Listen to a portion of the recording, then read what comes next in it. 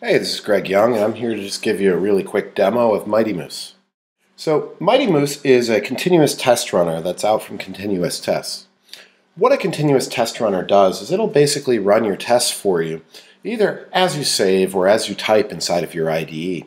The general idea being that you never manually run tests ever again. You can think of it kind of like an IntelliSense for your unit tests. Now, as you can see down here on the bottom, we have our continuous tests window. This is our main feedback center. So if I were just to jump in and I were to start dropping in some code, let's say we were to type in int x equals 5. Right now I've got Mighty Moose running in save mode, so when I would hit Control-Shift-S, you'll notice that it went into building, locating effective tests, and testing. You can see that 4 tests were run here, and overall this solution has about 370 tests inside of it. One of the nice things about Mighty Moose is it's capable of figuring out which tests actually need to be run based on the code that you're changing as you come through and type it.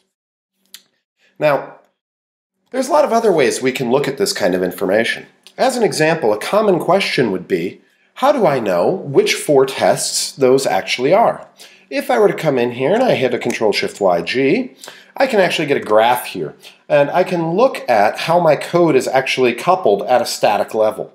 This right now is, again, only showing my static coupling. Mighty Moose uses both static and dynamic couplings in order to figure out which tests to run. Now, if I move my cursor over here and I hit Enter, it will navigate me to that spot in code. I can see here that this is an NUnit test because next to the then, it shows up a little NUnit icon. When I'm inside of a unit test, I could hit Control-Shift-Y-S, and it will actually bring me up a sequence diagram of what's inside of this given test and what messages are being passed between what objects. If I wanted to, I could either double-click or start typing the name of a given class, and it will actually drop me over and into that particular code. If I were to do a Control-Shift-Y-G again, I can switch back over to the place where I started in code. Now, if I were to grab, let's say this test, and I were to bring it up here and copy and paste, adding a little bit, you'll notice that it turned into a question mark here on the side. That means that it is currently in a transient state and we're not actually sure what it is. This test will also cover this method up here with a for next to it, and we'll talk about what that for means in just a moment. But when I save it, we'll see that it becomes an NUnit test, and then afterwards, within a few seconds, we'll see that the 4 turns into a 5. What that 5 actually represents is the code coverage of this method at runtime. This is not actually a static metric, this is actually a dynamic metric showing you real code coverage. If I were to come through and delete this, when I save, that will actually turn back into a 4, as it just did. Now you'll notice that around this, the circle is green. What that actually represents is a risk metric that we run across the graph associated with this piece of code.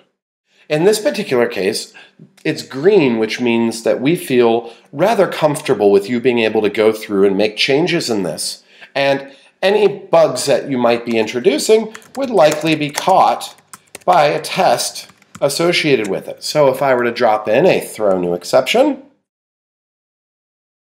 we'll see that now I've got a bunch of broken tests. There's other options for this. It might come up yellow, which means you should look around, or it might come up as red, which means that we're really not sure that you should be changing this code without further research.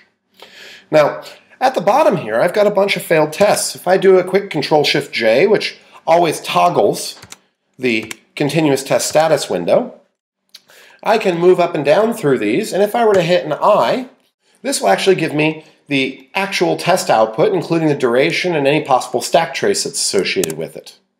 If I were to come through here and hit D, it's just going to fire me right up in the debugger, and when it fires me up in the debugger, it's going to do it and set a breakpoint for me. So, I hope you enjoyed this really quick demo of Mighty Moose. This is not necessarily a deep dive. If you want to get a deep dive, you should come to our website, which is continuoustest.com, and there's another video up there which is entitled Getting Started. Getting started will go through a lot of the same material, but it will go through it in a much deeper fashion and show you, for instance, a lot of different configuration settings and how you can change things in terms of how you can work with Mighty Moose. Thanks a lot.